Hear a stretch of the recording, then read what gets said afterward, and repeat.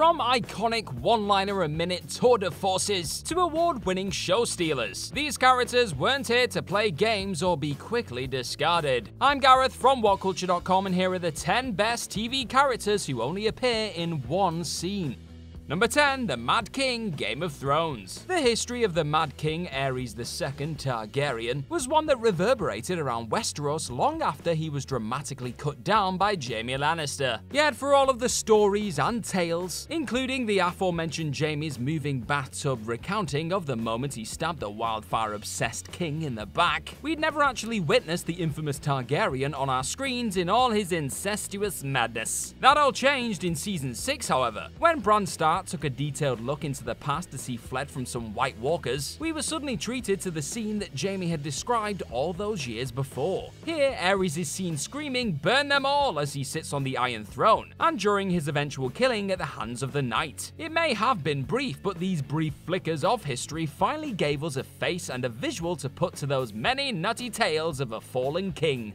Number 9. The Fisher King, Merlin. Another Game of Thrones alumni making an appearance on our list. Here we have the mighty Donald Sumpter in one of his most overlooked and largely underrated roles to date. Coming during the Merlin Season 3 episode The Eye of the Phoenix, Sumpter makes a one-off appearance as the Fisher King Merlin, Gawain, and Arthur are attempting to find during a quest. It isn't known whether or not the legends about the mythical figure are true, that of him being kept alive by magic in a castle. That is, until Merlin comes face to face with the man himself in his throne room. Merlin is offered precious water from the Lake of Avalon by the Withered Being, with the Fisher King asking only that he be put out of his misery in exchange, to cap off both the life of a legend and a hauntingly beautiful scene.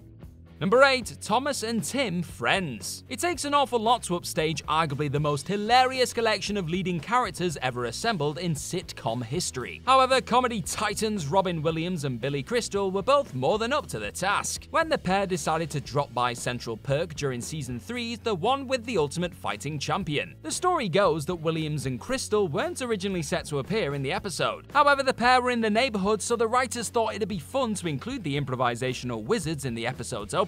A completely improvised exchange between two pals by the name of Thomas and Tim sees Williams putting on an outrageous accent and complaining about the fact he thinks his wife is cheating on him with a gynecologist. Before long, Crystal's Tim reveals that he is in fact the other man, prompting the two to explode and storm out of the coffee shop. It's not hard to see why Monica completely forgot what the hell she was initially talking about as the side-splitting dust settled.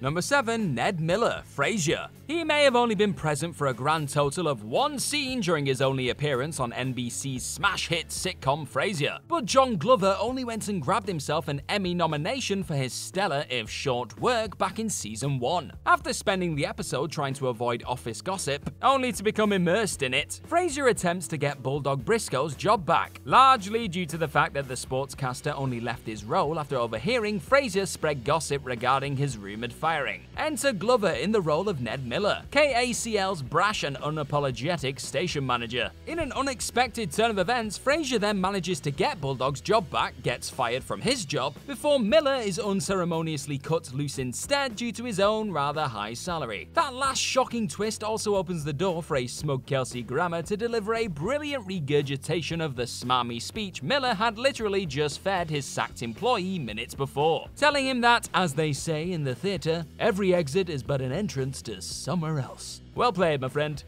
Number 6. James Rhodey Rhodes, Falcon and the Winter Soldier. Earning an Emmy nomination on the back of stealing the show in a riotous guest appearance is somewhat understandable. However, in the case of Don Cheadle's turn as James Rhodey Rhodes, even the actor himself couldn't get his head around how he'd qualified for a nod on the back of his brief appearance in Falcon and the Winter Soldier. It's not that the Academy Award nominee was bad. Far from it, as the star lent his usual combination of gravitas and tongue-in-cheek humor to the short scene inside of the Smithsonian. It's just that the scene in question doesn't really give Cheadle much to do, outside of letting Sam Wilson know that he could indeed be the person to fix this now broken world. And just like that, Rhodey told Sam he'd be in touch and the scene was done. Sure, it planted a seed in the Falcon's mind that he could one day take up the mantle of Captain America, but it's not hard to see why Cheadle and many others were caught off guard by his 2021 awards nod for the short scene.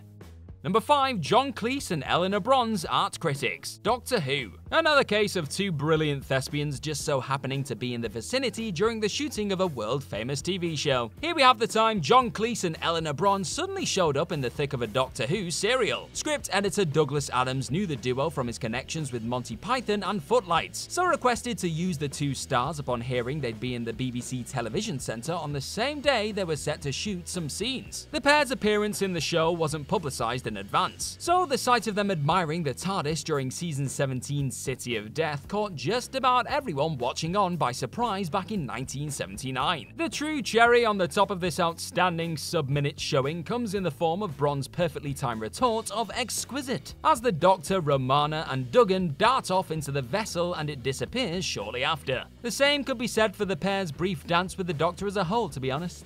Number 4. Harley Quinn, Arrow. Arguably one of the most unmistakable voices in all of the DC universe can be routinely found falling out of everyone's favourite pudding in everything from big screen adaptations to much-loved animated productions. Should the devilish Harley Quinn arrive on the scene in any of those aforementioned worlds, however, the potential to overshadow just about everyone joining her on screen is pretty much inevitable. And that's precisely what went down when the well-known character popped up on the CW's Arrow during Season 2's Suicide Squad episode. Instead of causing chaos and making life hell for all who stood in her path though, on this occasion Quinn simply dropped a one-liner so good it pretty much dwarfed everything else that followed in said entry. As John Diggle and Lila Michaels squabble about the concept of leading Task Force X, Quinn offers the pair some assistance, brilliantly quipping, "Do you cuties need some counselling? I'm a trained therapist, you know." Unfortunately, this tease wouldn't lead anywhere in the end, but it was still pretty cool to hear Tara Strong, the voice of Quinn in many a video game and show, reprising the vocal role here. Number 3. Patrick Stewart, sort of, extras. With his more comedic performances in the likes of American Dad, Ted, and even the Emoji Movie, yes, that was a comedy apparently, fresh in most modern audiences' minds, it's easy to forget that Sir Patrick Stewart wasn't known for stepping outside of his more dramatic comfort zone for a large portion of his illustrious career. That's what made his jaw-dropping one-scene wonder in Ricky Gervais' Extras, the hit comedy show centered around folks playing extras in various projects, such a memorable turn in 2005. Not afraid to make a tit of himself on national television, the Shakespearean legend did exactly that. Upon being offered a copy of Andy's script, this Stewart caricature proceeds to let loose an unexpected monologue which reveals the synopsis for his own project he's currently writing, that of a Professor X-type character who undresses women with his mind. And before you ask, no, it most definitely is not a comedy. It's worth noting that Jude Law was said to have been attached to this particular part at one stage, but we doubt his perverted caricature of himself would have led to as many awkward giggles as Stewart's horny old man shtick did in the end. Number 2. Lord Flashheart, Blackadder II. It was said that Rick Mayall only appeared to appear as Blackadder II's now legendary Lord Flashheart on one condition. His character got more laughs than Rowan Atkinson's titular lead. Judging from how his explosive and iconic tour de force portrayal of the arrogant debonair went down in the end, I think it's safe to say he got his wish. In the space of about 3 minutes, Flashheart explodes through the ceiling, throws Percy through a badly constructed door, hits on and backs at the Queen of England, but the aforementioned thrown-out former best man, gets off with Blackadder's fiancée on the day of their wedding, before swapping clothes with said fiancée and ultimately running away with her at the speed of light. If there's ever been a more audacious 3-minute spell in comedy history than that of Flashheart completely hijacking Blackadder's big day with a spring in his step and a canoe in his pocket, then we're yet to see it. And that's likely the reason the character's narcissistic descendant popped up in Blackadder Goes Forth a few years later too. Fans simply couldn't get enough of the Flashhearts. Woof!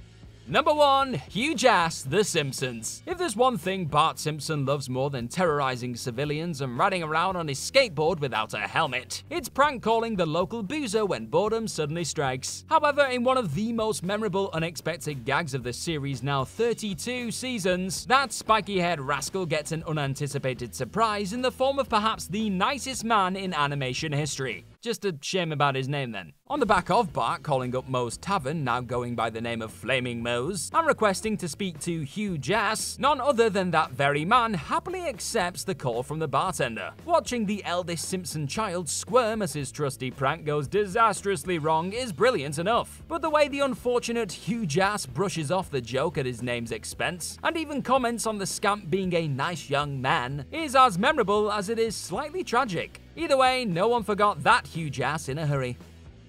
And that's our list. Know of any other TV characters who only appear in one scene? Let us know all about them in the comments section right down below, and do not forget to like, share, and go and click on that subscribe button. I've been Gareth from WhatCulture.com. Thank you as always for clicking on this video today, and I'm sure I'll see you very, very soon. Bye bye!